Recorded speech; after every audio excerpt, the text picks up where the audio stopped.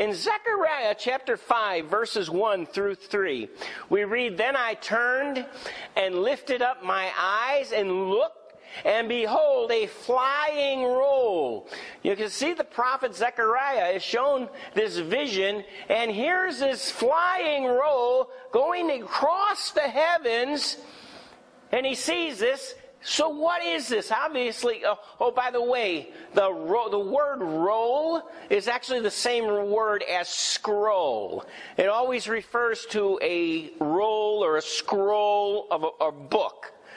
Books in that time were not like we think about, where we have pages.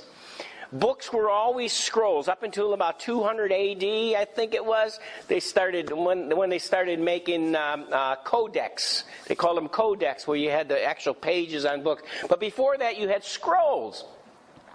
Anyway, so he saw this scroll, but this was this gigantic scroll flying across the heavens, and the scripture in verse 2 says, "And he said unto me, What seest thou? And I answered, I see a flying scroll, or a flying roll. The length thereof is 20 cubits, and the breadth thereof is 10 cubits. The only question I would have for God is, what is a cubit?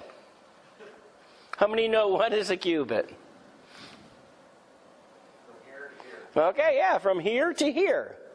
But you can see the problem with that measurement, right? Because everybody's cubit is a little different. But so it's from here to here. So they usually say about 18 inches or so. They kind of take an average here. But so this thing was 20 cubits, so that'd be 20 times 18. You could even say 20 inches, if you will. So maybe if it's a larger cubit, then so. But that's a nice round number, 20 times 20. So that would 400 inches. I don't know what that would come down to in feet. And it doesn't matter, though. And the breadth thereof was 10 cubits. So it's 20 by 10, whatever. Then said he unto me, this is the... Now he's telling it, what is this thing that he's witnessing? What is this large book, if you will, this large scroll that he sees in the heavens? He says, said he unto me, this is the curse that goes forth over the face of the whole earth. Did you know the problem with the law? How many heard of the word Torah? Okay, the Jews used to call their holy book the Torah. The Torah included two things. The covenant, right? The covenant, which God was making covenant with Israel so he could bring them into redemption, so he could be their God and they could be his people. But also included was the law. There was a whole set of rules. And if you broke the law, you were worthy of death. And so if you disobeyed the law, you brought a curse upon yourself. So it is interesting, it could refer to the Word of God in a disobedient world that absolutely refuses to obey God's Word, and that would bring a curse going forth over the face of the whole earth. In Isaiah 34:4, he speaks of the heavens shall be rolled together as a scroll. He equates the heavens as a scroll. In other words, just like Zechariah saw this scroll in the heaven, just like John sees a scroll in the hand of God in heaven, Isaiah said the heavens itself at one time in the future will be rolled together as a scroll. If you could just imagine that. In other words, he's likening the heavens to a scroll. It's also repeated in the book of Revelation here. The heaven departed as a scroll when it is rolled together. So we can see that book of Revelation is actually quoting Isaiah and likening the heaven as a scroll. This becomes important, especially when we think about this other scroll that Zechariah is seeing here. I don't know how many are familiar with Revelation chapter 12, where it talks about this glorious woman who is clothed with the sun. We're going to look at her. Because you see across the top of the slide here, it says, upon her head was a crown of 12 stars. Okay, how does that fit in with the rest of the things we're talking about? Well, let's look at this. So in Revelation 12, we're starting here. We're going to bounce over there in a minute. This is Revelation 12, 1 through 3. Over there is 12, 4, and 5. So, and there appeared a great wonder in heaven. A woman clothed with the sun and the moon under her feet, and upon her head a crown of stars. So she's got a crown of 12 stars upon her head. What do we think, or what have you heard that this crown of 12 stars represents on the head of this woman? Anybody? 12 tribes. Pardon? The 12 tribes. Okay, and most of your commentators will say that it represents the 12 tribes of Israel. There were 12 tribes of 12 sons of Jacob, 12 tribes of Israel. And so I also think that's right on target, that the 12 stars, this woman actually represents the nation Israel prophetically, and she has upon her head these 12 stars as a crown, and she's going to have a baby. And of course, if we're talking about Israel and we're talking about this child, I think we're going to pretty well guess who this child is. But let's look at the next verse here. And she being with child, and if you can look up here, her belly's a little big. Some pictures, the belly's even bigger. But this one says, she being with child cried, travailing in birth and pain to be delivered. And there appeared another wonder in heaven. Behold, a great red dragon having 7 heads and 10 horns and 7 crowns upon his heads. That's the evil one. If you don't know, the dragon is the evil one, okay? And his tail drew the third part of the stars of heaven and cast them to the earth. And the dragon stood before the woman, which was ready to be delivered to devour her child as soon as it was born. And she brought forth a man-child who was to rule all nations with a rod of iron. And her child was caught up unto God and to his throne. Who do we think that child might represent? How about Jesus, the Messiah, or the Christ, the Christos? How many ever heard that word? The Christos, the Christ, Son of the living God. And that's exactly it, because there's only one who was to rule all nations with a rod of iron. We talked about the millennial kingdom. In fact, one week we came and we talked, right, about, we spent the whole night talking about the 1,000-year millennial kingdom and where Jesus would actually physically rule from the land of Israel during that 1,000-year period after he returns. So I come here because I want you to kind of link what's we're going to tie all this together, and you'll see why in a little while here. But this actually is kind of a strange scripture, and it really kind of tells the whole story of what we're facing here upon this earth. Because the whole story, really the whole Bible is concerned about the child coming forth, being caught up to the throne, the enemy trying to devour the child as soon as it was born. Now, I've said it at different times that the child not only represents Christ rising to heaven, but also if we are in Christ as the body of Christ, we're in that child coming up to heaven. That means that the dragon's also there trying to devour us as soon as we are born.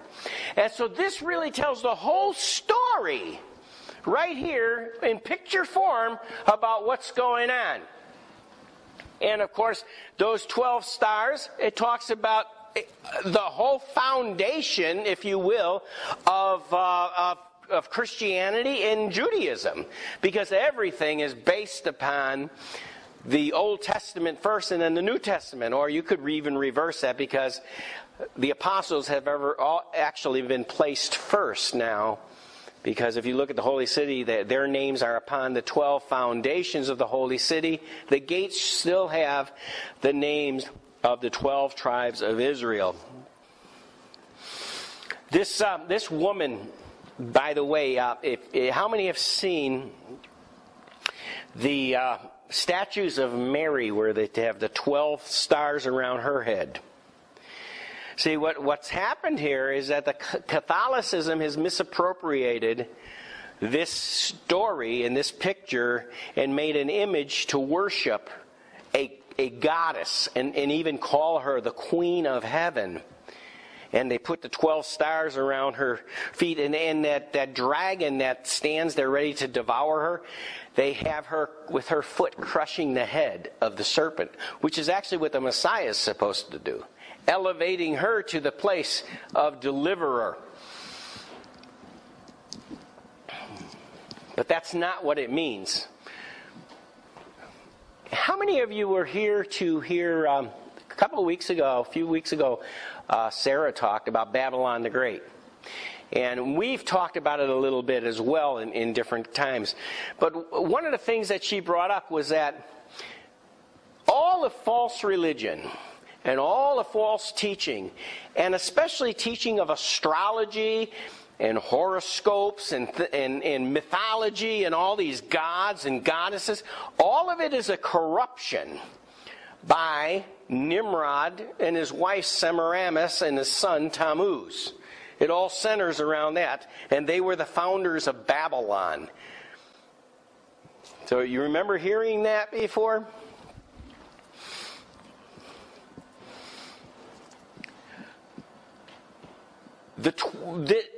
Just like Semiramis confounded and corrupted the teachings back then of the stars and led people to worship the stars as goddesses and gods, just like that, that's what Catholicism did when they corrupted this scripture. Just so you understand what's going on today.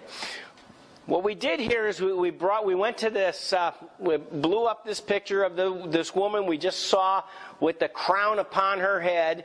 The dragon's still facing her, but we're only looking at the woman. And we picked up another picture over here, and we're looking right here at the scripture coming from the book of Esther. This is important because Queen Esther, the story tells us how this Jewish girl became queen because the king put this royal crown upon her head. This is very similar to what was happening to this woman that they saw up there, or that John saw up there in the vision, that had this crown placed upon her head. We don't see her getting the crown placed upon her head. We just see that she has the crown on her head, but somebody had to put the crown on her head. Okay? Well, in Esther, we see this scripture here. And the king loved Esther.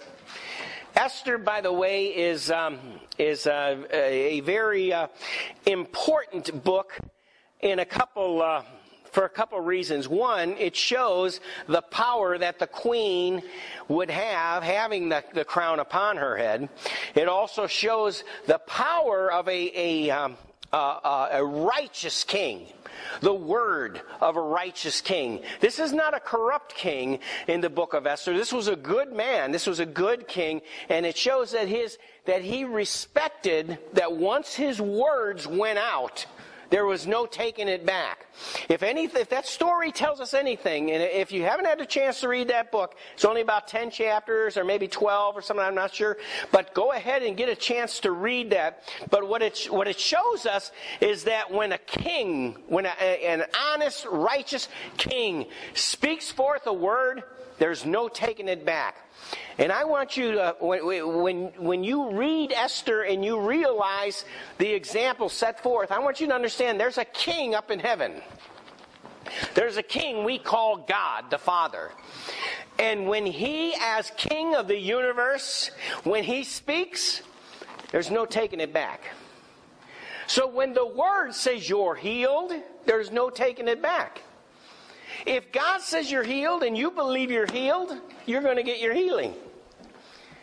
But if God says you're healed and you don't believe it, or or the devil tricks you out of it, or makes you stumble, then you lose faith in his word, and then you're off the solid ground, or you're off the solid stand, if you will. What I want you to realize is the word of a king stands forever, and there's no taking it back.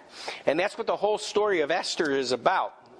But there's a verse here that says, "And the king loved Esther above all the women. And so she obtained grace and favor in his sight more than all the virgins, so that he set the royal crown upon her head, and he made her queen instead of Vashti." He made her queen. Once she was made queen, she was queen, right? And when you're made queen, you have a certain amount of power and authority. Guess who he made queen? There's another one that's been made queen. Anybody ever heard of the bride of Christ? The church. The bride of Christ has been made. He's not only his wife, but being the wife of the king, she has power and authority based upon the fact that she is the queen. Mary is not the queen of heaven. We're not to bow down and worship statues. It's been corrupted. The teaching's been corrupted, and they've transformed or they changed the word. The person who rightfully sits as queen is the church. And if you are a part of the church, that is the place of authority that you have. That doesn't mean you can vaunt your authority over one another, but you certainly have authority over those demonic creatures and Satan himself. Notice also it said that he set the crown upon her head. He made her queen instead of Vashti. The word here in Hebrew, here's it in Hebrew, Vashti. But I want you to see that Vashti, the literal meaning is beautiful. She's beautiful. We have a couple constellations. There's actually 48 constellations in the heavens. And what I'm going to do here is I'm going to show you that, remember I said that there's a couple references, one in the Old Testament, one in the New Testament, where it talks about the heavens being like a scroll. A scroll is like a book, right? Well, what kind of a book could it be? I also showed that there's a scroll coming out of his hand when he sits upon the throne and he hands the scroll to Jesus, and he has the authority to open up that sealed book, and it tells it's like the key to all the rest of the prophecy. Well, those are two facts. And then Zechariah, we showed that he saw this scroll, this great scroll, when he was looking up in heaven. He didn't tell us exactly what it was, but he said it was the curse going throughout the whole earth. We talked about that could be the Word of God. Another thing people have said was, it could be that it was symbolic of the gospel being preached by way of satellite and by way of the airwaves throughout the whole earth. And it could be, and that symbolically could be, but I think it goes further than that. You don't know enough about this yet, so what I'm going to do here is, before I talk about this slide, I'm going to tell you what these 48 constellations actually represent.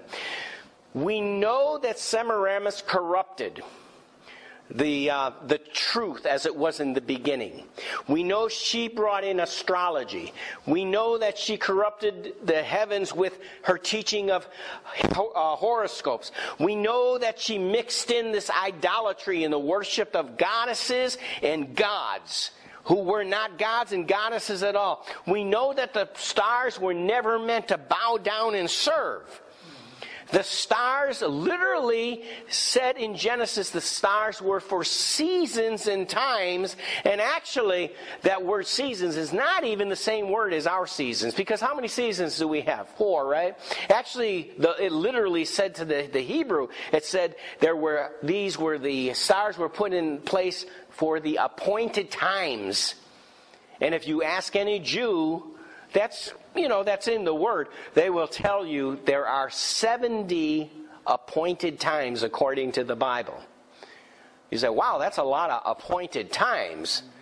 Well, yes. And one of those appointed times is the weekly Sabbath So that's there's 52 weeks in a year, so they're taking care of 52 of them right there, right? The rest of them are around those festivals that we talked about, those feast days that we talked about before. There's two constellations here that are out there in space, and this one here is some say I call it Cassiopeia, but I think that maybe the proper pronunciation is Cassiopeia. I've heard it both ways. I don't know. I'm just in the habit of saying Cassiopeia. That's the way I learned it. So if it's Cassiopeia, I mean the same thing.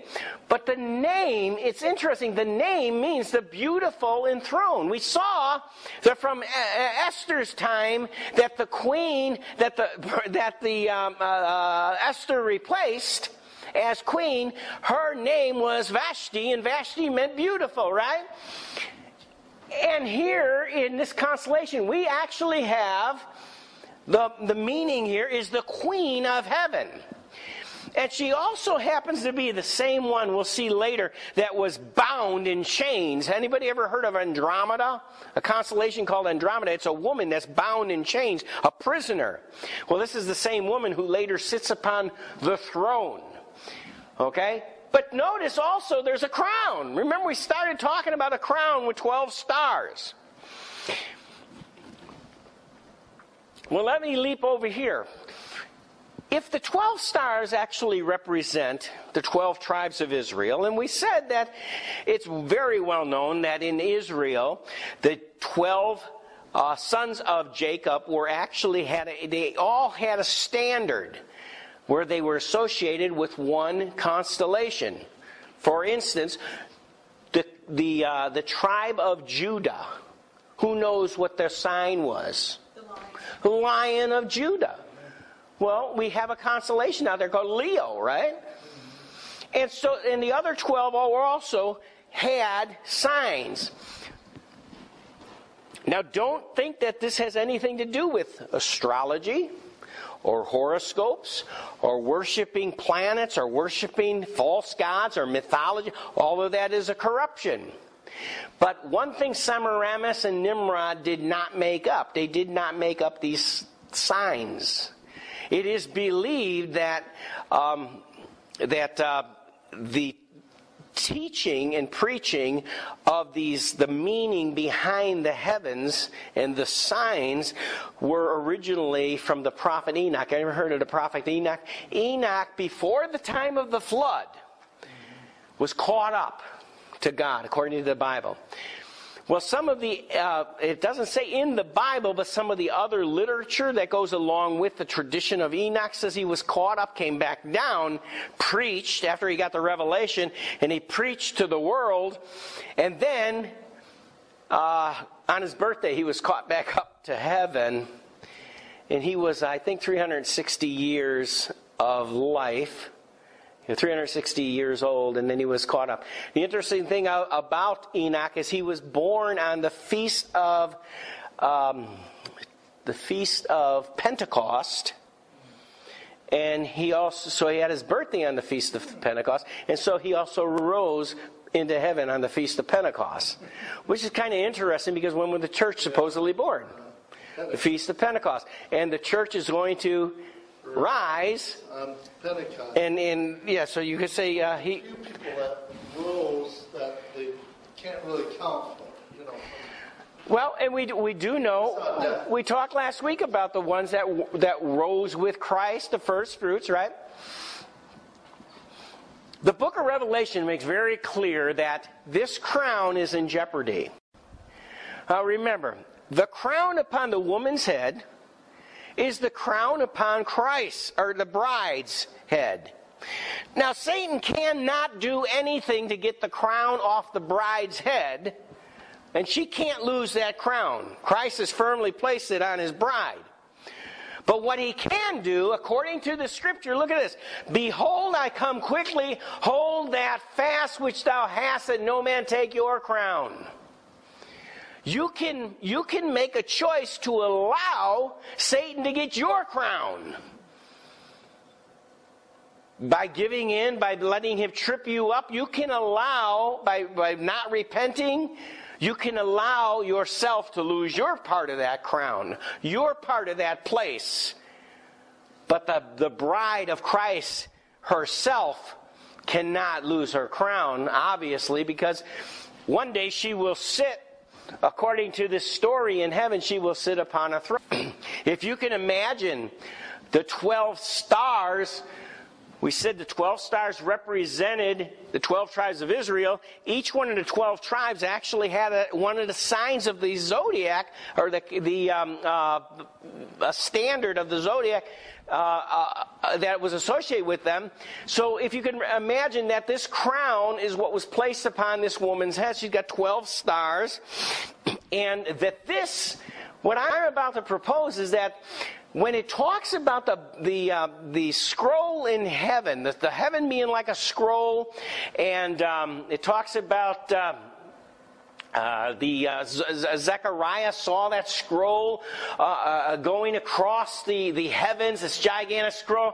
I believe he was referring to this. I believe what these anciently represented was the whole gospel of Jesus Christ, the whole story of Christ, and also the judgment. In Jude, Jude says that small epistle right before Revelation says that Enoch preached in his day before the flood of the coming of Jesus Christ and the judgment.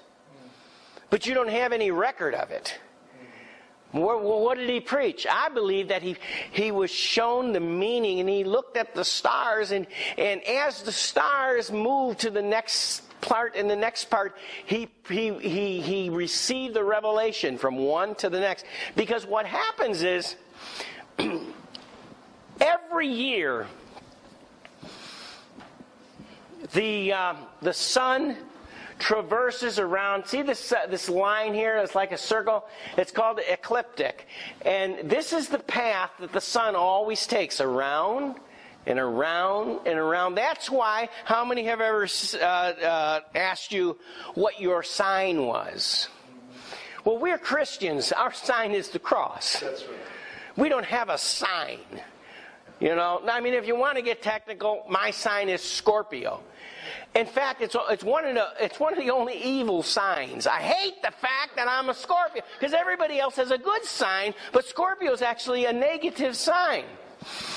And that being said, how would you feel if you were one of the children of Israel, one of the 12 tribes, and they all were given a sign, and you were the one tribe that was given the evil sign? All the rest of them got good ones. Well, that's interesting that tribe was the tribe of Dan. The sign was Scorpio. And do you know, when it lists in the book of Revelation, when it lists the 12 tribes, when it numbers 144,000, do you know what tribe is missing? Dan is missing. And from the beginning of the church age, all the way for the last 2,000 years, men, prophets, preachers have taught that the Antichrist will come from the tribe of Dan, based upon that scripture and that association. But if you can imagine that remember, this woman's clothed with the sun, right? The moon's under her feet. In other words, she's clothed with the brightest light that God ever made, and all lesser light is under her feet. And the whole story of the stars is a crown upon her head. Well, that would be cool if it was true. But how do we know? Just because I say it doesn't make it true, right?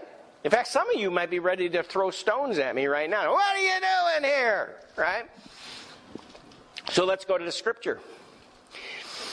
I purposely spoke about the tabernacle when we were in Revelation chapter 4, because I wanted you to see the association as John gets in heaven and he stands before God's throne, and we begin to see all the typology in the book of Revelation as it is associated back to the tabernacle that Moses built. Remember, God said, build everything according to the pattern.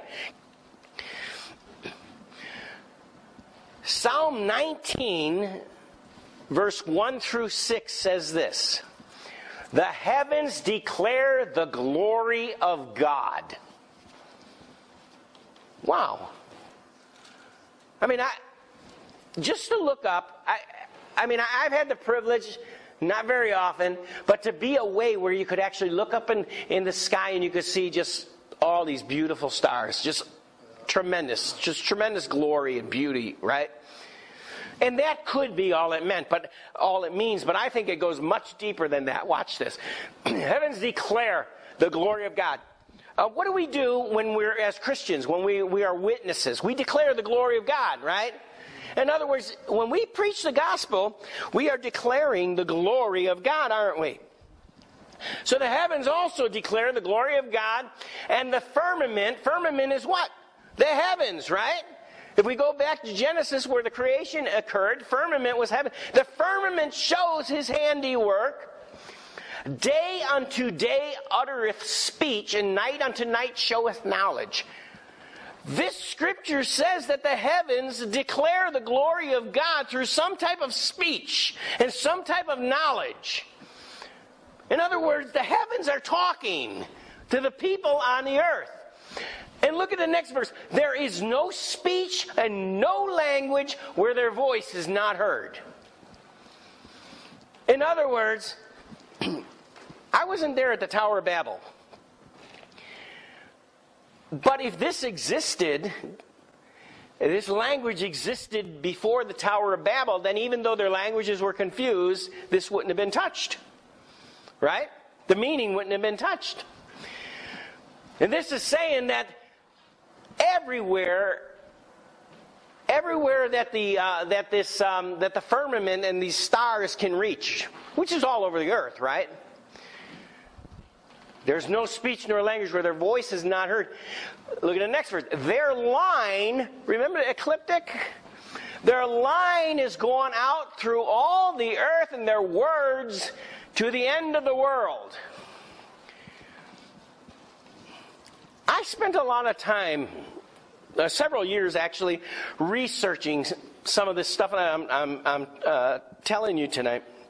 And I discovered that the ancient religions, they have something, the real ancient ones have something in common. And that is that they all seem to have come from the worship of stars.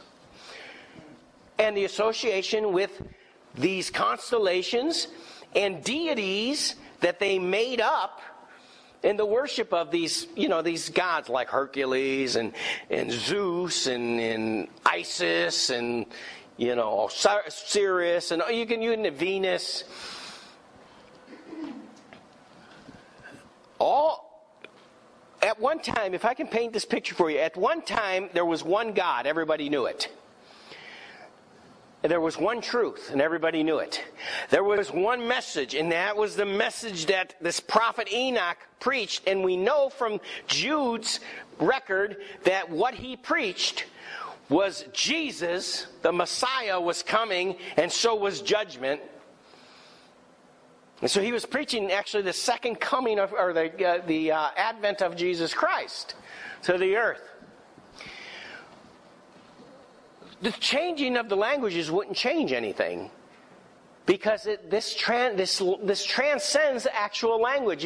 You find out it doesn't matter what language people have; they still have their religious beliefs, and you can consolidate all these religions. They have this thing in common. They're all very similar. You can tell it has when you get right down to the ancient origins.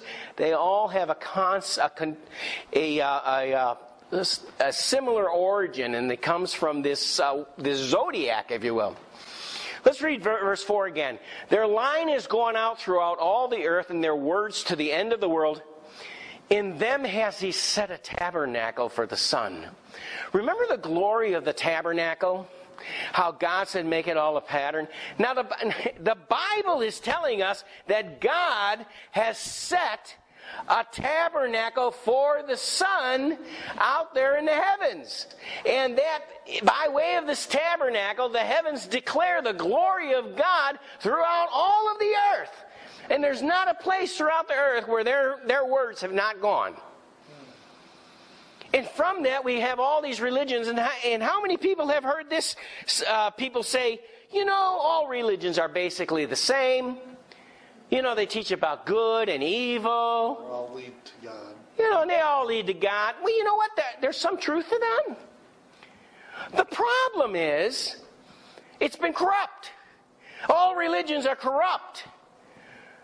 Just like the Catholic Church corrupted it when they took this association and made Mary something to be worshipped and put those 12 stars on her head because that wasn't the meaning of it. And so you don't know, all these religions, they don't know what they're worshiping. Remember Jesus met that woman at the well and he said, we worship what we know. You worship what you do not know. But we worship what we know. Why? Because we worship based upon the Word of God. What separates, what removes the false religious teachings, the corrupt religious teachings, is when the Word of God is placed in front of them. And now the Word of God tells what those stars actually represented. Without the Word of God, you have no idea, because it's been so corrupt by Semiramis and Tammuz and Nimrod. But what I'm suggesting here, as we go along, we're going to see it. The gospel message is taught by way of this throughout all of the earth. So let's look here. Again, he goes further. He says, their line has gone out through all the earth, and their words to the end of the world. In them he has set a tabernacle for the sun. He equates this as the tabernacle. Then he says, which is as a bridegroom coming out of his chamber. What is the gospel? It's about a bridegroom coming out of his chamber. That's what Jesus is. He's coming to take his bride. He rejoiced as a strong man to run a race. Paul talks about running the race. Jesus came and run the race. His going forth is from the end of the heaven and his circuit unto the ends of it. There is nothing hid from the heat thereof. I hope you can see that what he's talking about here is the heavens declaring this message to all of the earth. And as a result, the whole world is without excuse. So that you can see here that we have the tabernacle. I didn't change the scripture up here. The scripture's the same. We don't need to read it. Just to remind you what the tabernacle represented. When you saw the tabernacle, see, nobody back then, when they saw the tabernacle, made the connection that this was talking about Christ. That this was talking about the gospel, and the association that this had with the prophecy until the book of Revelation opened it up. The heavens are the same. See the tabernacle that God has placed for the sun. There are actually, now we're familiar with 12 signs, right? But there's actually 48 signs that tell the story. When he's talking about the tabernacle for the sun, remember, this is ecliptic, and this is the sun follows a path, and it never veers off the path. You've heard about, astrology says, well, what house was the sun in? The sun was in the house of Aquarius, or the sun was in the house of Leo, and Mars was in the house of Sun. Well, the planets also go through all these signs because they follow the sun, right? The planets are always, by gravity, held to the sun, and the sun always goes around, and it makes a complete circle throughout these signs once a year. So when it finishes, the year starts all over again, and we have another year. And the Bible actually says that the stars were put out there for the signs and the seasons. In the book of Romans, it says this, talking about the whole world, and it says, For the wrath of God is revealed from heaven against all ungodliness and unrighteousness of men who hold the truth in unrighteousness, or unrighteousness, because that which may be known of God is manifest in them, for God has showed it unto them. What that scripture is saying, you could disregard or discard the Bible. You could discard the teaching that Jesus came. You could discard the church. You could discard everything that we know to be the truth. And yet, the world would still be guilty before God. Because the scripture is saying, look at here, it's not good. Thank God we have all this revelation. We wouldn't know the truth if it wasn't for Christ. But look at this. Because that which may be known of God is manifest in them, for God has showed it unto them. And how's He showed it to them? He showed it to them through creation. The very creation tells us that God exists.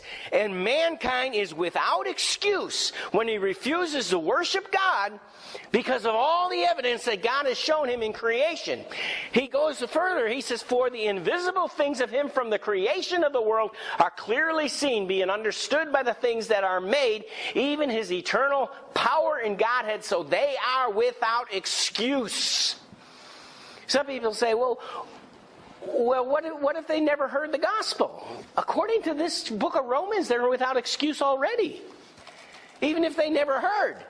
The gospel tells them how to get saved. But they ought to already know that they are a dirty, rotten sinner. They already ought to know that. Besides that, God gave each one of us inside a conscience. That conscience actually will work and do its job unless you've seared it. Unless you refuse to listen to it. And you finally gotten to the point where you can ignore it.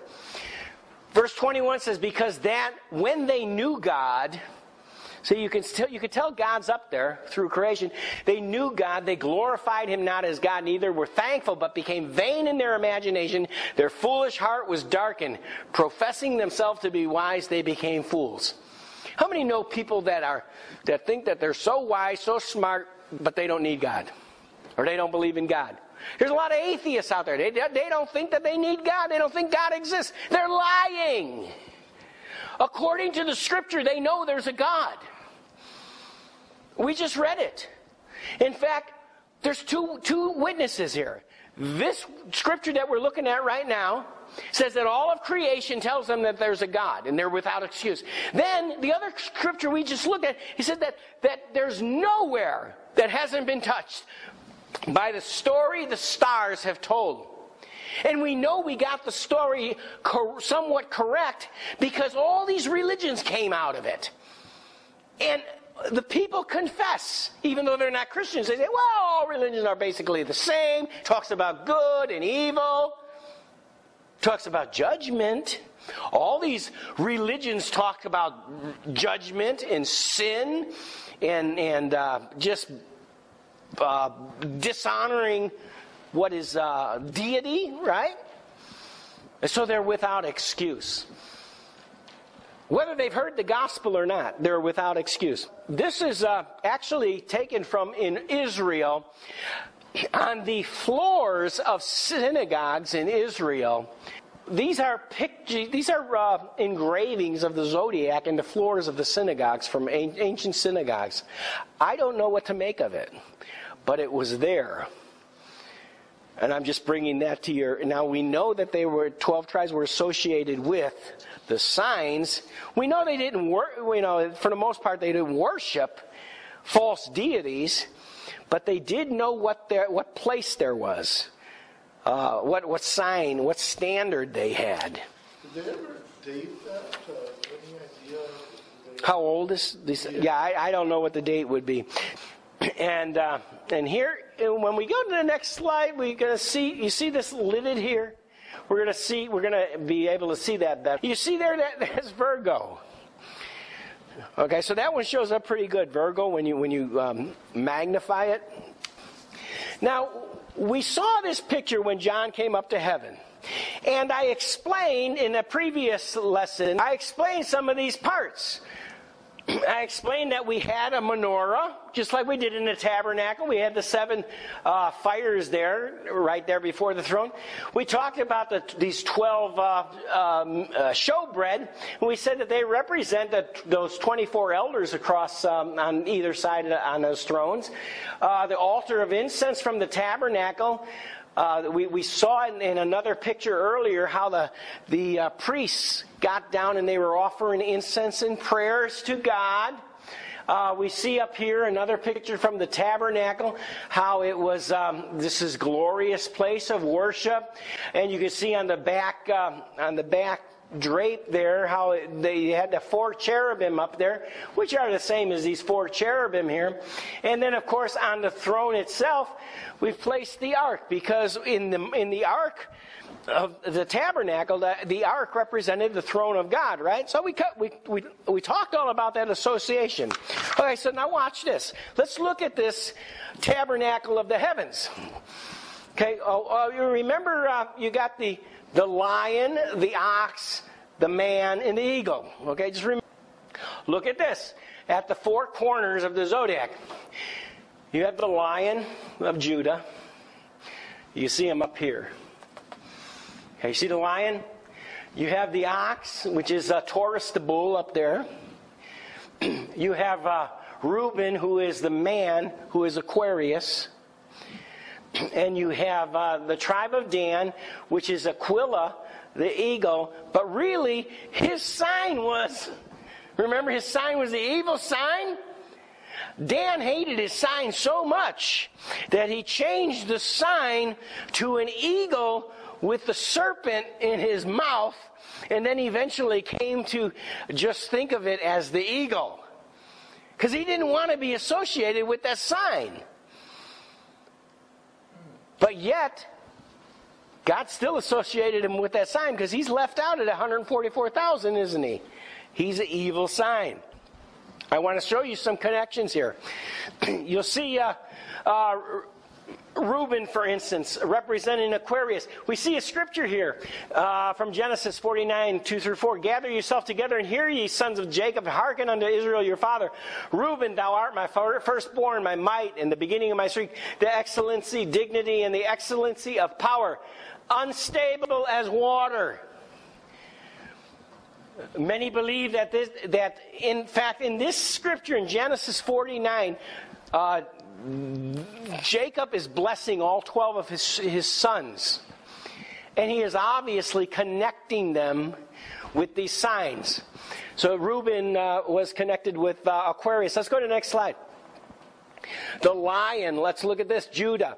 Genesis 49, 8-9. Judah, thou art he whom thy brethren shall praise. Thy hand shall be in the neck of thy enemies. Thy father's children shall bow down before thee. Judah is a lion's whelp. From thy prey, my son, thou art gone up. He stooped down. He couched as a lion, as an old lion. Who shall rouse him up? You see the connection there? Okay, the bull represented Joseph. And Joseph had 2 sons, remember, Ephraim and Manasseh. So both horns were considered one son of Joseph. Watch this. His glory is like the firstling of a bullock. His horns are like the horns of unicorns. Well, unicorns only have 1 horn, but he has 2, right? 2 sons. And actually the word unicorn, a unicorn is a mythological creature. The word unicorn is not, even though it's in English in the Bible, it's not what we think of as that mythological unicorn with 1 horn. The story's not true. Now, you heard about that song, green alligators and long-necked geese, and remember that? And the whole story was you're never going to see a unicorn. Why? Because Noah forgot to get one on the ark. Well, that's not true. They made that up. Unicorn is mythological, even though the English word appears in our Bible. Actually, if you see what the Hebrew word was, it's actually a reem. A reem was not just a bull; it was a magnificent bull, and it was incredibly large, and I believe that it also was white in color. So it was like a majestic creature. But when it says unicorn, it's actually the word reem. But it doesn't say that in the translation. But anyway, so his glory is like the firstling of bullock. His horns are like the horns of unicorns, or a reem. With them he shall push the people together to the ends of the earth. And they are the 10,000s of Ephraim, and they are the thousands of Manasseh. Okay, so you can see where they get their sign from. And Jacob's the one who named it on them, okay? Here's Dan. Watch this. See, Dan likes to be associated with the eagle. And you can see the eagle up here, but really, he's associated with, depending on what zodiac you have, we're familiar with Scorpio. But actually, in like the Egyptian zodiac, I believe it might be a serpent. But you can see a serpent, or whether it's a serpent or a scorpion, represented the evil one.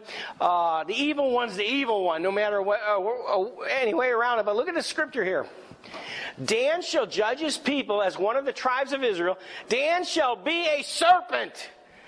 By the way, an adder in the path that bites the horse's heels, so that the rider shall fall backward. Now, who's the rider on the white horse? Jesus, right? Jesus is the rider on the white horse. Revelation chapter 19. He comes to execute judgment. But the original prophecy given to Eve was that her seed, his heel would be hurt by the serpent. But he would crush the head of the serpent. Well, look at here. It says, Dan shall be the serpent that bites the horse's heel and makes the rider fall backwards. That's talking about the Messiah falling and dying, but rising from the dead. So you can get an idea here of those four. Now, I want to, rather than go through all the rest of the tribes, I want to go through some more, what I think is more significant. We can go back to the other tribes later, but let's look at some more slides here. Levi was a priest, right? Remember, Levi was given the Urim and the Thummim. Okay, you remember that? The Thummim and the Urim. They were two stones of some sort, and nobody really knows exactly what they were. And they were able to communicate to God with these stones. We really don't know how, but it is recorded in the Bible. They were able to, whenever you had any disagreement with somebody, wherever you needed somebody to stand as a judge or a counselor, you would go to the priest. That's what the priests were there for. And they would judge. Well, look at Levi's symbol here is Libra, the scales of judgment. See, they would weigh. And look what it says here. And of Levi, he said, let thy Thummim and thy Urim be with thy Holy One, whom thou didst prove at Massah, and with whom thou didst serve at the waters of Meribah. They shall teach Jacob thy judgments and Israel thy law. They shall put incense before thee and whole burnt sacrifice upon thine altar. So it does kind of make sense that Levi would have this symbol of Libra so that they could judge the people of right and wrong. Let's go to the next slide. And of course, they were the custodians of the law. Here's a scripture, Isaiah chapter 7, verse 14. Anybody recognize this? Therefore the Lord himself shall give you a sign. Behold, a virgin shall conceive and bear a son, and he shall call his name Emmanuel. Who knows what Emmanuel means? God's with us, right? There's one of the most fantastic prophecies that a virgin shall conceive. Do you know a lot of the church, by the way, a lot of the pastors don't believe in the virgin birth anymore? If I have a pastor like that, run. Because you know what that tells me? He doesn't believe the word. That's right.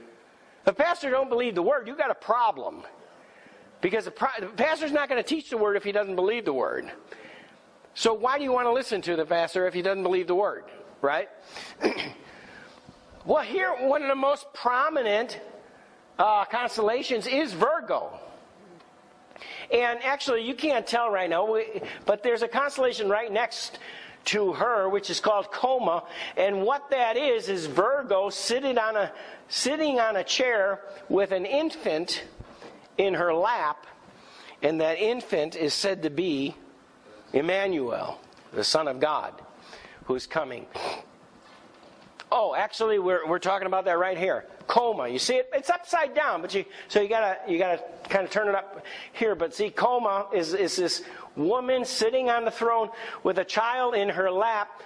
And remember that scripture, a child is born here, Isaiah chapter 9, verse 6. For unto us a child is born, unto us a son is given, and the government shall be upon his shoulder. His name shall be called Wonderful Counselor, the Mighty God, the Everlasting Father, the Prince of Peace. Is this tabernacle of the stars, is this telling us the gospel? I think so. Look, we started with the virgin.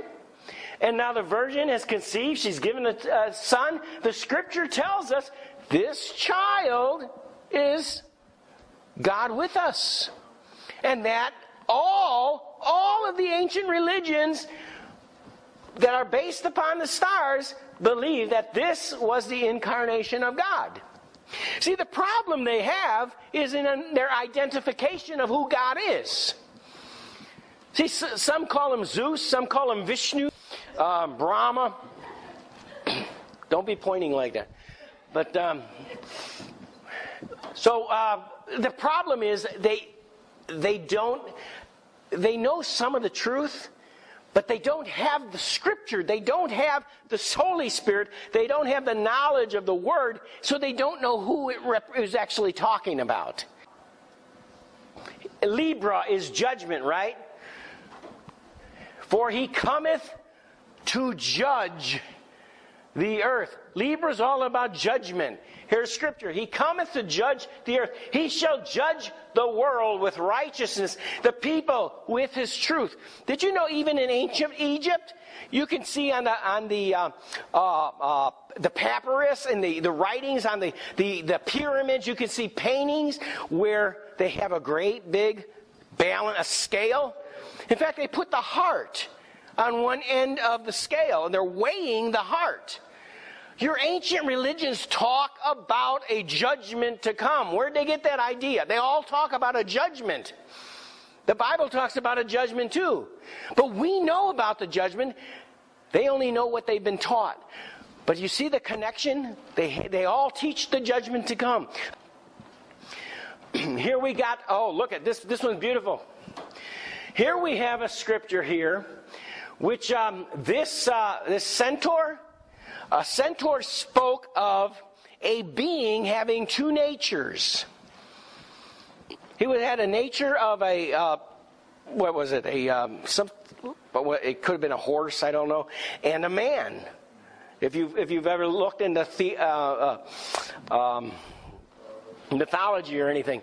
But I'll tell you, a centaur is not so far off if you read Revelation chapter 9 and you find out that the locusts that come out of the bottomless pit actually are centaurs, if you read that very carefully.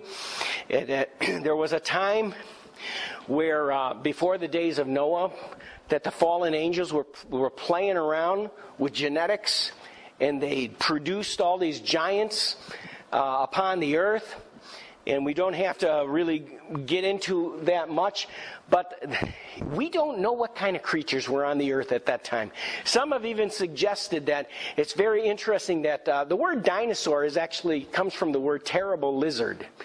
You speak about dinosaurs and you see all these great big creatures, giants, right? Why were they here? Why aren't they here anymore? They might have been a result of reptilians genetically playing with the genetics, I don't know. But anyway, this represents, the sign has represented two natures, and the Messiah had two natures, right? The Bible teaches us Messiah would have two natures, but look at right under this person, there's a constellation called Crux. And that is a cross. And this represents the sacrifice. You see how the spear is going into the victim? which is called lepus. It actually, the Greeks changed it to a wolf, but it was actually supposed to be a lamb. And you can tell that it represents Messiah to be crucified or nailed to the cross. And we have this scripture here. But this man, after he had offered one sacrifice for sins forever, sat down on the right hand of God. So what have we talked about so far? The story told us that there would be a virgin that would conceive. He would bring forth a child. And that child would be God with us, an incarnate God. There would be a scale, and the dead, and everyone would be judged. There would be right next to the scale. What is the other judgment? Right next to the scale here is the sacrifice, who is on a tree or on a cross. Isn't that interesting? In the Egyptian zodiac, the scale is more like a balance, and on the middle of the balance sits a person. And the person is the same identical person that was in the lap of Virgo, sitting on the scales. In other words, he was the one who was judged for mankind. Scorpio is the accuser of the brethren. Revelation chapter 12:10, for the accuser of the brethren is cast down, which accuse them before our God day and night. In this scripture, comes from Revelation 12:10. Of course, that's talking about the dragon, right? The accuser of the brethren, who's cast down. So you can see that that's an evil sign, and it represents Satan himself. It also says that his tail drew the third part of the stars. You could see also that the tail of the scorpion is actually knocking the altar down. He's knocking it over, causing the coals, the fire of judgment, to come down towards the earth. You see that? That's the judgment. And that corresponds with Revelation 12:4. His tail drew the third part of the stars of heaven and cast them to the earth. Ophiuchus is this man who's wrestling the serpent. Do you see the serpent? And the man is wrestling him. We have a scripture to tie it together. For we wrestle not against flesh and blood, but against principalities, against powers, against the rulers of the darknesses of this world, against spiritual wickedness in high places. Ophiuchus is actually the good guy. He's actually the same guy who was the child, now grown up, the child that was in the lap of Virgo. He's the same one, but he's wrestling the serpent. I don't know if you can tell, but the serpent, if you follow the serpent's head, you can see him going up after the crown. You see that? All the way at the top here, you see the crown. And that brings in Corona. Remember, we talked about the significance of Corona. The woman was crowned as queen. She had the 12 stars upon her head were made as a crown. That signifies that the crown that was in dispute, the reason that strong man was fighting the serpent, it wasn't his crown he was trying to protect. It was yours. And Psalm 8:5 says, for thou hast made him a little lower than the angels, hast crowned him with glory and honor. It's not talking about Messiah there. It's talking about man. Talking about Adam, or mankind.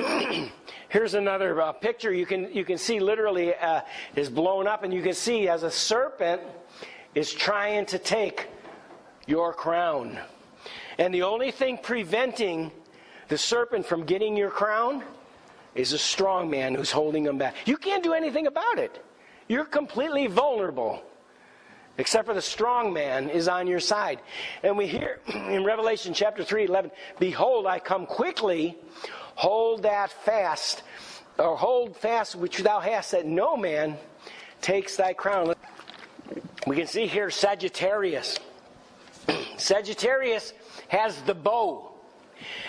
And it says in the scripture, thine arrows are sharp in the heart of the king's enemies, whereby the people fall under thee. Thy throne, O God, is forever and ever. The scepter of thy kingdom is the right scepter. You can see where it says that thine arrows are sharp in the heart of the king's enemy. When Sagittarius shoots his bow, his arrow goes straight into the heart of the enemy, who is Scorpio. So you can see that it's telling the story, the gospel story. Let's go to the next slide. Again, the altar here. The angel in Revelation 8:5, and the angel took the censer and filled it with fire of the altar and cast it to the earth. There were voices and thunderings and lightnings and an earthquake. Here's Capricorn. Capricorn's interesting. It's a goat, right? But it's not just a goat. It's got the tail of a fish. Okay, in the Day of Atonement, the sacrifice was the goat. But there were two of them. One was the blood that would atone for the sins through the death of that goat. The other one was the one that they pronounced curses upon and all the sins, and then they led him to a cliff, so he'd fall over the cliff and die. But Jesus, he was the goat, the goat of atonement, right?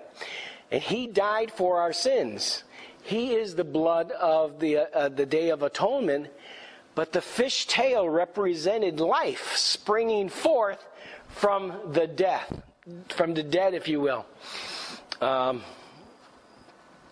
It's interesting that this sign is called Hupinius, which means the place of the sacrifice in Egypt. Here's Capricorn again. Within the scriptures, 2 goats are chosen as a sacrifice for the Day of Atonement. Aaron shall cast lots upon the 2 goats, one lot for the Lord and the other lot for the scapegoat. And Aaron shall bring the goat upon which the Lord's lot fell and offer him for a sin offering. So you can see where that comes from. You can notice there that you got the goat, but his tail is in the its hinder part is a fish. Well, does that speak of Christ at all? Oh, remember this symbol? In the early church, they began to associate Christ with this symbol. The reason they did is because you can see it made up 5 Greek words. The first one was Jesus. Who knows what Jesus is? Jesus, right? Jesus. The other one was Christos. The other one was Theos, that's God. So you got Jesus Christ, God. Huios was the Son, or the Son of God. So you got Jesus Christ, Son of God, and Soter was the final word, and that meant salvation. So the sign to the early church meant salvation. The salvation comes only through the Son of God, Jesus Christ. That's what that sign meant. Of course, Christians knew that. See it here. It translates as Jesus Christ, Son of God, Savior. During the early days of Christianity, Christians were often put to death for practicing their faith, so they worshipped in secret places. A fish painted on the outside door of a house let other Christians know that they would be safe and welcome inside. The Christian fish symbol is now often used to identify Christians and or Christian businesses. We still use it today. It's as ancient as almost the cross itself. You have the symbol Aquarius. You can see Aquarius was what? He's pouring forth the water, right? Well, look at this. It equates to 2 Peter, whereby the world that then was, being overflowed with water, perished. But the heavens and the earth, which are now by the same word, are kept in store, reserved unto fire against the day of judgment and perdition of ungodly men. But beloved, be not ignorant of this one thing, that one day is with the Lord as 1,000 years, and 1,000 years as one day. The important part here is the water coming out of Aquarius here represents that the world back then, in the time of Noah, perished by the flooding. Well, here's something interesting that I discovered. The book of Genesis doesn't just talk about one flood. It actually talks about 2 floods. See, we had the flood of Noah, but in the beginning, God created the heavens and the earth was without form and void. Darkness was upon the face of the deep. And did you know the whole earth was covered in water? And I don't have time to get into it tonight, but if we had time, I could show you where, if you put some of the prophecies together, you'll find out that the first earth was created perfect, and that's where Satan led his rebellion. There was when judgment came, Satan was destroyed, his kingdom was destroyed, and the earth perished. But nobody survived. Then God took, he said, let there be light, and another earth came, and that's when Adam came into the picture. And then eventually you had Noah, and that earth was destroyed. Now this constellation only speaks about one flood. There's one urn. But in the Egyptian zodiac, which is actually older, Aquarius is standing there. It's unbelievable. He's got two urns, and there's two floods coming. And when I saw that, I was like, oh my, it was like, how would anybody know? Most preachers don't know what I'm talking about. And here, it was there from the beginning. Let's go to the next slide. We're still in Peter. And he spared not the old world, but saved Noah, the eighth person, a preacher of righteousness, bringing in the flood upon the world of the ungodly. Look at this. Anciently, this fish represented the incarnation of God, who warns man of the flood and instruction to the building of the ship to escape the floods of destruction. The two fish to follow, Pisces, are said to be the offspring of this Pisces australis. This fish, this big fish that is a receiver of the waters of Aquarius, this actually anciently represented Noah and the 8 people that were saved through the flood. So if you go and you study the history, you'll find out that did represent Noah and those 8 people who came through the flood. And of course the other fish would represent their offspring. Here's Pisces, the other 2 fish right here. These are the offspring of that other fish. And we have a scripture here. The angel which redeemed me from all evil, bless the lads, and let my name be named on them. The name of my fathers, Abraham and Isaac, let them grow into a multitude in the midst of the earth, that they may grow. And then here's another translation of the same verse. Notice here, this is Geneva Bible. It was translated like this. Instead of the multitude, it says that they may grow as fish into a multitude in the midst of the earth. Fish were always a sign of being fruitful and multiply. Be fruitful and multiply. How many have ever had like an aquarium of guppies? If you get a male and female guppies, pretty soon you got a bunch of guppies. Right? And they just keep breeding over and over, because fish is a sign of multitudes and multitudes. It's interesting that anciently the constellation Pisces, you can look this up, the constellation Pisces represented Israel and the two nations of Israel. The famous Jewish commentator Abarbanel affirms in his writings on Daniel that this astrological sign of Pisces has always been representative of the nation Israel. You see they're connected by a band here, by the way. We'll talk about that in a minute. That's actually, the band is actually separate from the other constellation. Let's go to the next slide. Speaking of Pisces, you'll notice that one fish follows the ecliptic path. Remember, it's the path of the sun. You can see this one here. You see how he goes towards that sun, while the other one goes in a different direction. So the fish follows the ecliptic path, which is obvious by its alignment, but also intercepts Pegasus, which implies how he rides the flying white stallion into the heavens. What we're talking about, you see how this fish intercepts Pegasus? And it was said anciently that fish rides up the white on the white stallion. If you're familiar at all with the mythology of Perseus, remember Perseus rode upon the Pegasus. The second fish intercepts Andromeda. See, this is Andromeda. Remember I talked about the chained woman? The church is represented as the chained woman. And only God can free her from those chains. You'll see that the second fish intercepts Andromeda, which is the chained bride. Over here is Perseus. Perseus is the constellation called Perseus. In the mythological account, remember, it's him who cuts off the head of Medusa. Remember Medusa? Did you know the head of Medusa is actually called Satan? The actual name for that head is Satan. So it's a head of Satan, if you will.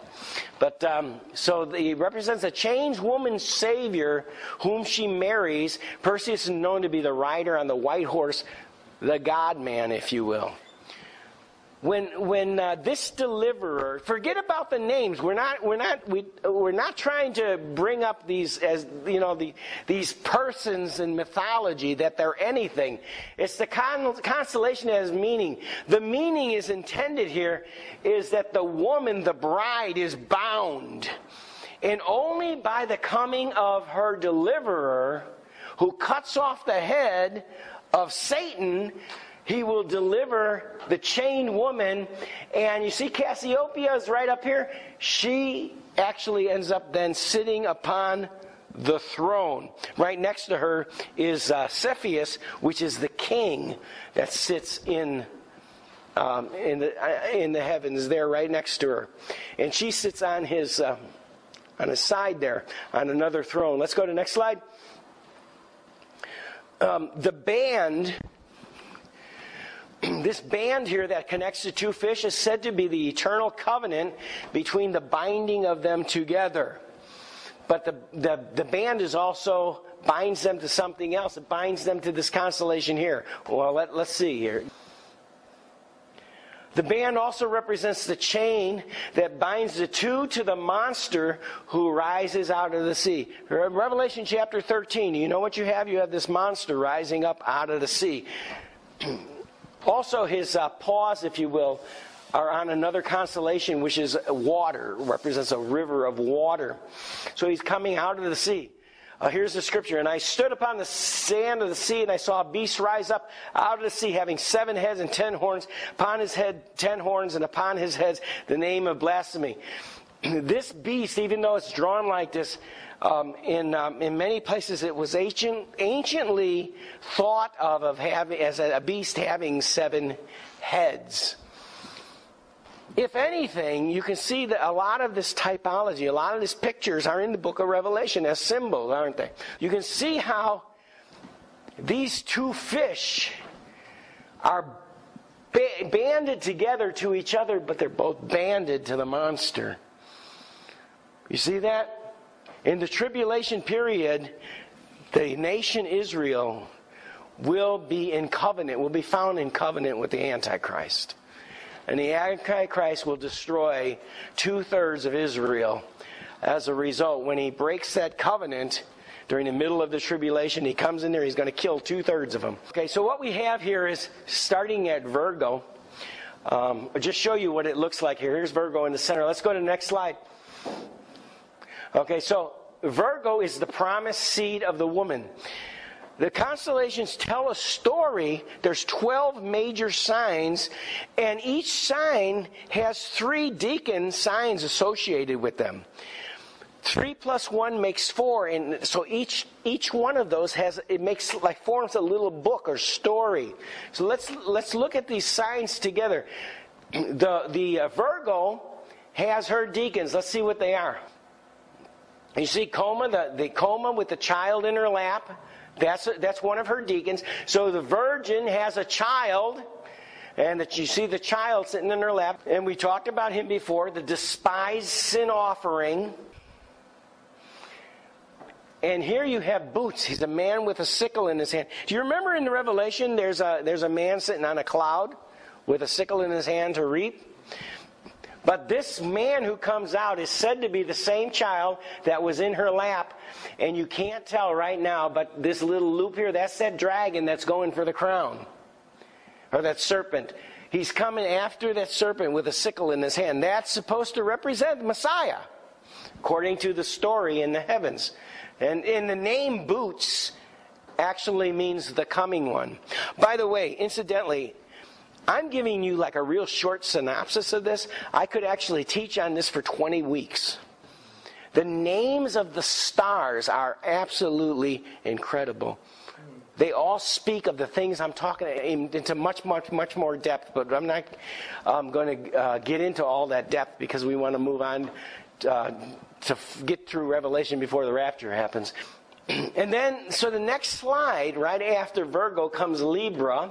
We talked a little bit about Libra. That's the balances. Libra is balanced. Means the meaning of the sign is balanced by the price which covers. Remember, I talked about the child being that price which actually covered.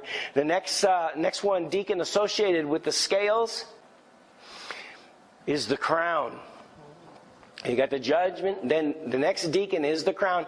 Oh, here you see boots now? You see how he's coming to protect the crown against the serpent? Over here is the man is wrestling with the serpent trying to get the crown. Over here he's attacking the serpent trying to get the crown. So he's coming from both ends. But it's the same person really, according to the story. Because even though in mythology these religions, they made up many gods, there weren't many gods. The story is always talking about the enemy, the bride, and the Son of God. That's what the whole pageant of this, the whole story is talking about. In the tabernacle of the Son, if you will. Let's go to the next slide. The next one was Lupus, the victim or the victim slain. Remember I said here it looks like a wolf, but it was originally a lamb. Again, you don't see it, but when he's speared, there's actually an altar over here, which this individual is taking the sacrifice and laying it on the altar. You'll probably see it in another picture that'll come up. But and of course, the last deacon was actually this cross. We already talked about it. Next slide. Oh, okay, so now you have the Redeemer's conflict, which is Scorpio. We said that this represented the enemy, right? You notice also, by the way, the stinger. You see where the stinger is going to hit? You see the stinger is going to hit his heel? The name of the star actually talks about that wounding in the heel. And also, his other foot is crushing the heart. The scorpion's heart is right here. And he's crushing the life out of the Messiah is crushing the life out of the scorpion. Let's go to the next slide. And you can see that Ophiuchus and Serpens both of those constellations are deacons of Scorpio, which help tell the whole story of the struggle with the enemy. And then the last deacon is Hercules. Now, I'm sure we all heard about Hercules and the stories that have been on TV and movies and mythology and that. How many have heard of the 12 labors of Hercules from mythology? If you've ever taken a mythology class or something, or you might have seen a movie, the 12 labors of Hercules. Did you know? You probably didn't, but I'm going to tell you. I looked into that. The 12 labors of Hercules actually are, they're almost like parables, and each labor talks about one of the things that Jesus accomplished in the Gospels. It's just amazing. But of course we won't see it here. You can see though that this, once again, it represents the Messiah, the mighty one to come. We all know Hercules was the son of God, right, in the mythology. Notice where his head is? Crushing the head of the serpent. See, you thought that all these things were just drawn up, but they're not. They have all this meaning that was intended behind all these pictures. And even the rest of the world, the astrologers and the horoscopers and all these false religions, they don't even know what it represents. We know what it represents because we have the truth. And so when we apply the truth to these pictures, we see this wonder and amazement. Let's go to the next slide. Which brings us to the next sign, which is Sagittarius. We talked a little bit about him. The arrow goes into the heart. Oh, here you can see the altar. This was the altar I was talking about where the sacrifice was going to be laid, but the tail knocked over the altar. And the altar is one of these. And it says, Ara, the altar, consuming fire prepared for his enemies. And the fire is tipped over, and the coals of the fire come crashing down upon the earth. What might that speak to? How about the trumpets and Revelation, where all these meteorites and stuff come down upon the earth? Draco. which is the other deacon constellation, the old serpent, the devil cast down from heaven. This is the dragon, Draco, and again, Hercules' foot is on crushing the head of the dragon. Here's Lyra. Lyra is a harp. If you could see it, it actually has a harp has strings there, but it's actually an eagle as well that has in a form of like a harp. And we saw all the elders having the harp. The harp speaks about the praise prepared for the conqueror. Again, just by saying mentioning these labels, if you saw the meaning of the stars, of the individual stars within constellation, you would see how it talks to what I'm telling you. Let's go to the next slide. You have next one. You have Capricorn, the sea goat, which was the goat of atonement slain for the redeemed. You had also a deacon, which was Sagitta, which is the arrow. You see the arrow which just missed the eagle? You see how it causes the eagle to fall? Remember, Dan stole the eagle as his sign. Remember? Because he didn't want to be regarded as the evil one. So you can see the Aquila, the eagle, and one of the major stars actually literally calls him the smitten one falling. So he's falling, plunging to his death. Delphinus is the dolphin. Just like a dolphin, we've all seen the dolphins jump out of the water. They've always been representative of resurrection.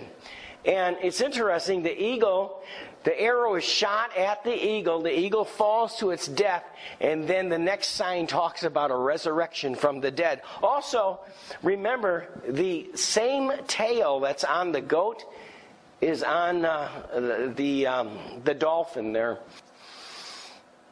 And you have Aquarius. We spoke about Aquarius, the bearer of the living waters, blessing poured forth for the redeemed. Next slide. You had I already talked about Pisces Australis. The meaning there is the blessings bestowed upon. The next slide, or the benefactor. Pegasus was one. The blessings coming quickly. The rider on the horse. Well, who's the rider on the horse? The white horse coming from Revelation chapter 9. That's Jesus, right? King of kings, Lord of lords. Cygnus, the swan. The blesser surely returning is literally what the meaning of the stars says. What that talks about is the second coming of Jesus Christ. We've all heard the story of the ugly duckling who then became a swan, right? A beautiful swan. Remember, Jesus is actually the ugly duckling. Jesus, nobody accepted Jesus for who he was. They despised him. They killed him. But he becomes the most glorious, majestic, most beautiful person. We talked about Pisces. I got both of the fishes circled. This represented Israel, and it's the blessings of the redeemed. Here you had the band. Remember, I talked about the band is what bound them together and bound them also to this sea monster, the enemy. Here you had Andromeda, the chained woman, the redeemed in their bondage and affliction. That's a perfect illustration of where the church sits, and it's bound, and it needs a savior, right? You see this one fish that represents Israel going in and being her deliverer. You have Cephas, who's the crowned king. The king that's coming to rule. We know that Jesus is King of kings and Lord of lords, right? Right next to him, by the way, remember we mentioned Cassiopeia, who is that same Andromeda, now has a crown upon her head sitting upon a throne. Which represents, if this represents Jesus, this represents his bride. Here you've got Aries. Aries, we all know, the sacrifice all started with Abraham. Remember Abraham? And there was a ram with the caught in the thicket. Remember that? Here you have the ram or lamb. Some people think it's a lamb. Blessings of the redeemed, consummated and enjoyed. It's the sacrifice of the covenant that started it all. Then part of his deacons is actually Cetus, the sea monster. Now, watch this. This is something you wouldn't expect to find. Remember, we talked about the fish. We talked about how the band bound them together. Now, watch this. This is something you wouldn't expect to find. Remember, we talked about the fish. We talked about how the band bound them together. They're bound to the monster. But look who breaks the bands. Look at the ram. He takes his leg and he snaps the band and sets the fish free from the monster. You see that? See it right there? Again, I didn't draw this. This has been around for thousands of years. Some say that this is older than any writing known to man. That these pictures are older because this is what existed in the previous earth. And I believe that this is what is Enoch preached about. Here's another deacon is Perseus. We talked about him. He represents the Savior who comes and saves the woman. And he's also Cephas who becomes king, and Andromeda becomes his bride and queen of heaven. Just like Esther was made queen of heaven with the crown set upon her head. Remember, this head of Medusa was actually called Satan, which literally is the adversary, and the demon's seed, represented the demon's seed. Here you got the woman sitting on the throne. Now we come to the bull, Taurus. Remember we spoke a couple of weeks ago about in the center is the Pleiades, and it's like Jesus standing in the center of the menorah. Remember we spoke about that? And in mythology, by the way, the bride is carried to safety right there on the neck of the bull. She puts her arms around the neck of the bull, and he carries her to safety in the myths. But the bride in the myth would be on the neck here. The Pleiades also represents the seven churches, which is the bride. So you can see a parallel there. Here you have Orion. Here's something interesting, Orion. Orion is the most glorious and brightest constellation of all the constellations. Now, Orion was, by all the pagans used to equate Orion with the coming Son of God who would come and basically save the world. But there was one teaching of Orion, because there was the people would ask, well, how would we know when he comes who Orion really is? Because anybody can come and say they're Orion, right? This was the promised Savior coming. So they used to teach this, based upon the stars. They used to say, you will be able to recognize Orion because he has one ability that no other has never been given to any other man. You know what that ability was? It's right there in the stars. He will come walking on the water. You see him walking on the water? What's interesting is in the Bible it doesn't say anything about Messiah coming, revealing himself, walking on the water. But the Greeks expected their Messiah to come walking on the water. And I believe that Jesus fulfilled that prophecy to say, hey, you guys, I'm the Messiah you're seeking for. He was not only, we gotta realize, the reason this is important, it's not because we get salvation through this. We have our Bible. But the rest of the world don't have the Bible. But what they have, their religions are based upon this, and this teaches that Jesus is the one. So Orion is walking on the water. And you see that his path is, if he follows his path, he's going to confront the monster, isn't he?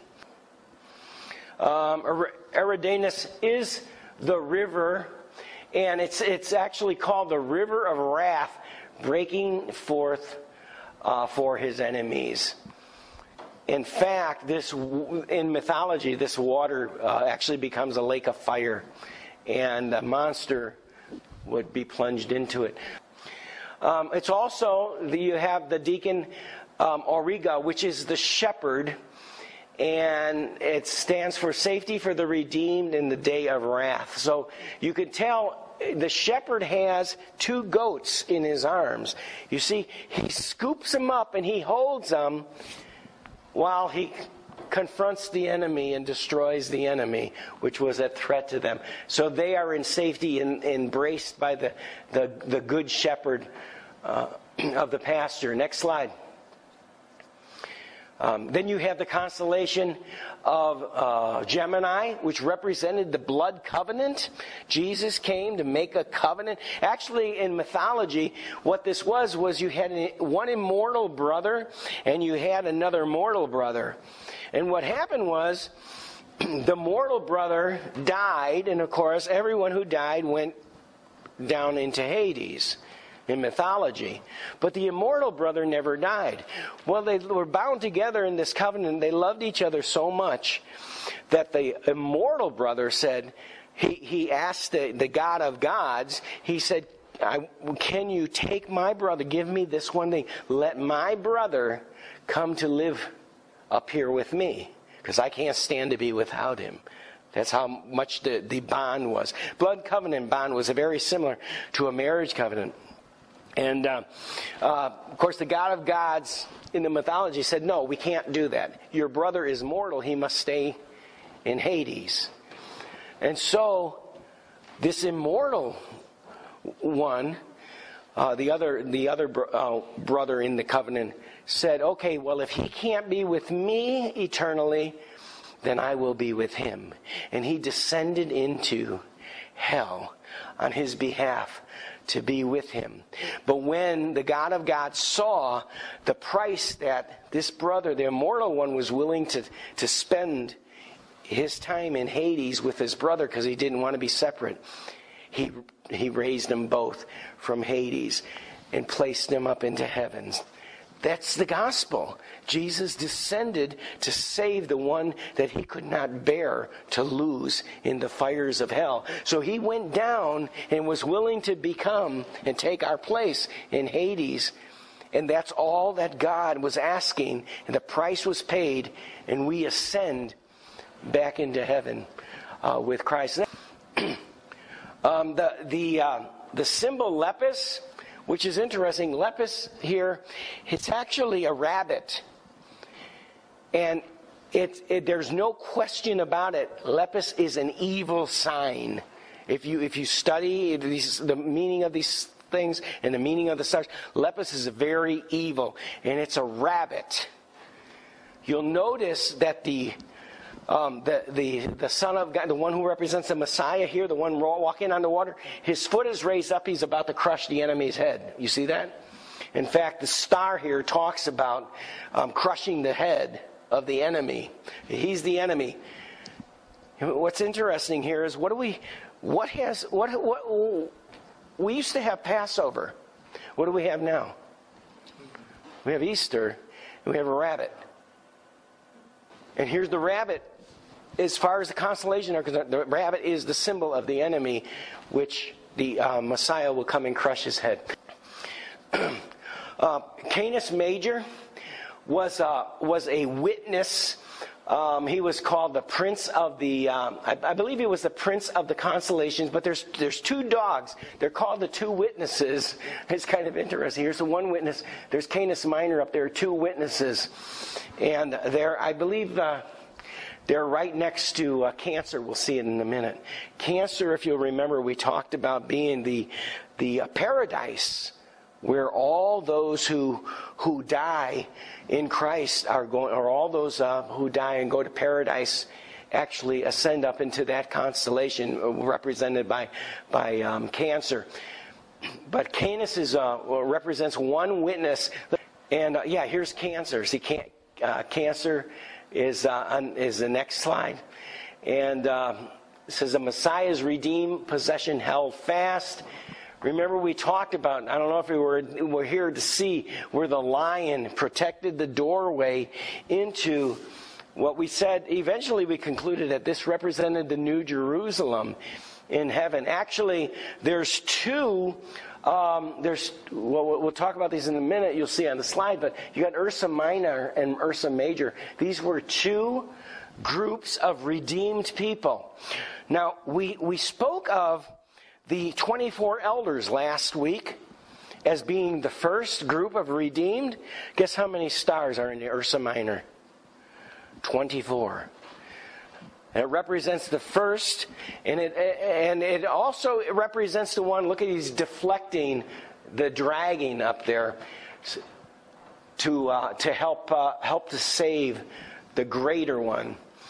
But both of them will eventually dwell in this place according to the meaning of these constellations. So there you got Ursa Minor. You can see Draco, how he's attacking Draco.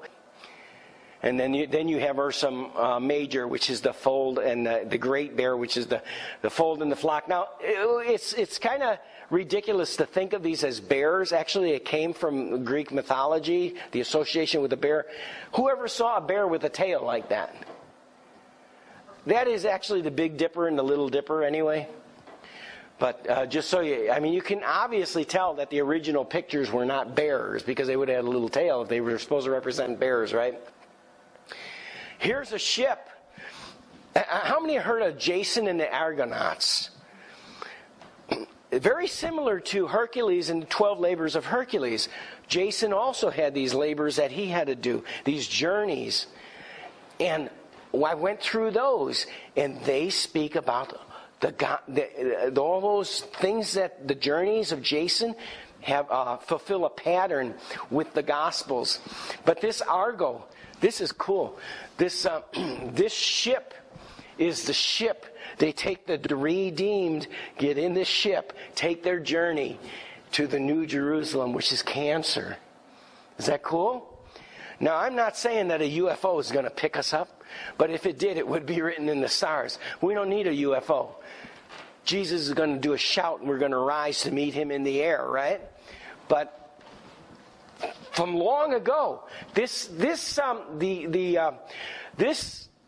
map of the stars is at least 4,000 years old, and probably has existed before the time of the flood. But when they date it, they can only go back so far, and they date it to like 2000 BC plus the 2000 AD. You add them together, it's like over 4,000 years. But this is the oldest.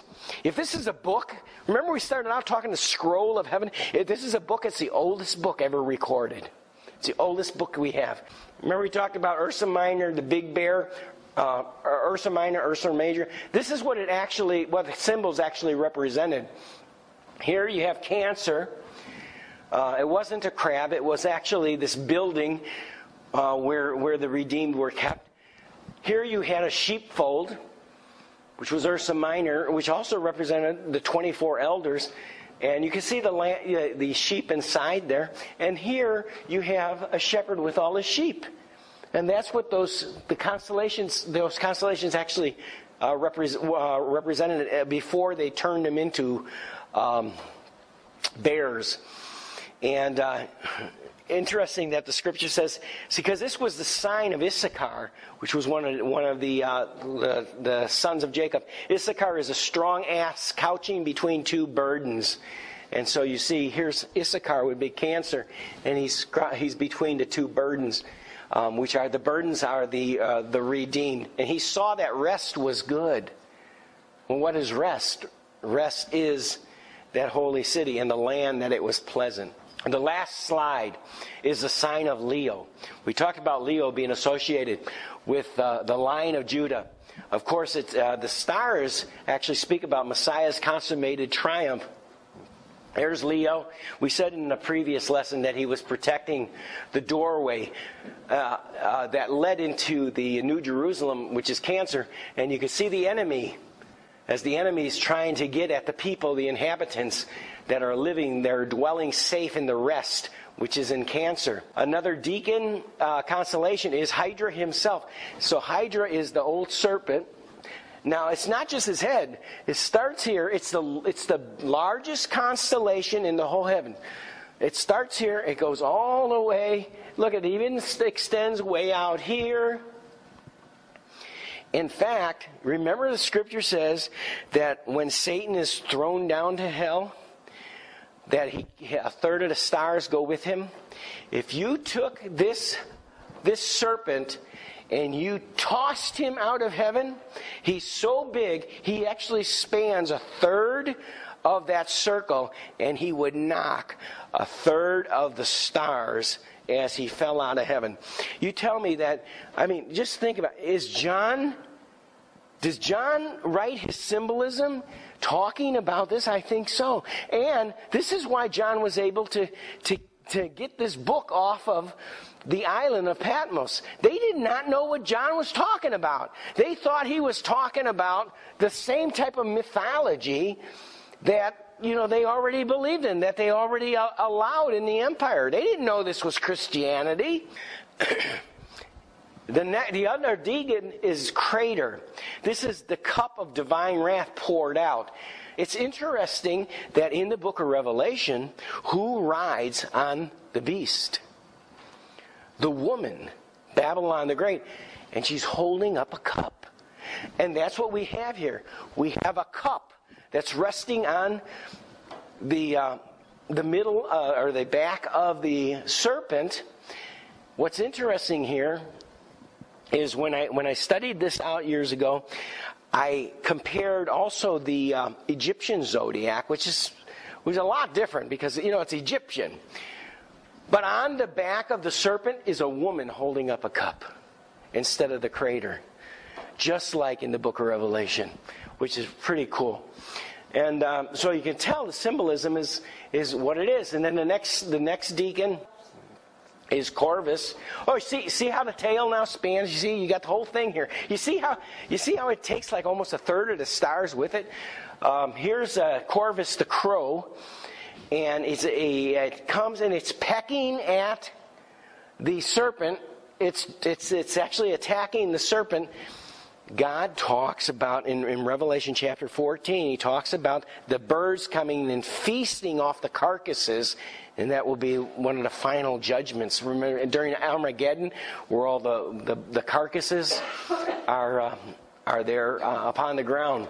Also, the raven, what it represents, the raven was evil, dove was good. Remember the symbolism? What we have here, I'm not going to read all this, but I'm going to put it on the video. So let's go through these one by a time. Here's the Pisces is a sign of Simeon. Let's go to the next one. Zebulun was the sign of Virgo, and you can read this on YouTube if you want to later. Let's go to the next slide. Issachar was the one we just talked about, was Cancer. So we already talked about that. Next slide. There's Issachar again. We saw that slide. Next slide. Gad, Asher. Let Asher be blessed with children. Let him be acceptable to his brethren. Asher was a Sagittarius. And Naphtali was Capricorn.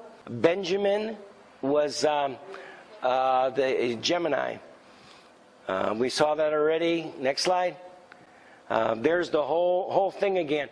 You can see here's that serpent. Now you can really see. You see how it starts up there. It comes all the way down here. You can see if this serpent was thrown out of the heavens, how it would knock over a third of the stars, just like the book of Revelation records. Next slide. And we saw this in the beginning where we talked. I'm going to read it again. The heavens declare the glory of God. The firmament showeth his handiwork. Day unto day uttereth speech, and night unto night shows knowledge. There is no speech nor language where their voice is not heard.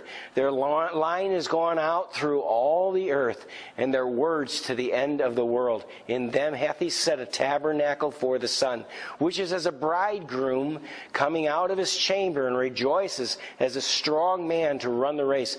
His going forth is from the end of heaven, his circuit unto the ends of it, and there is nothing hid from the heat thereof. Psalm 19, verses 1 through 6.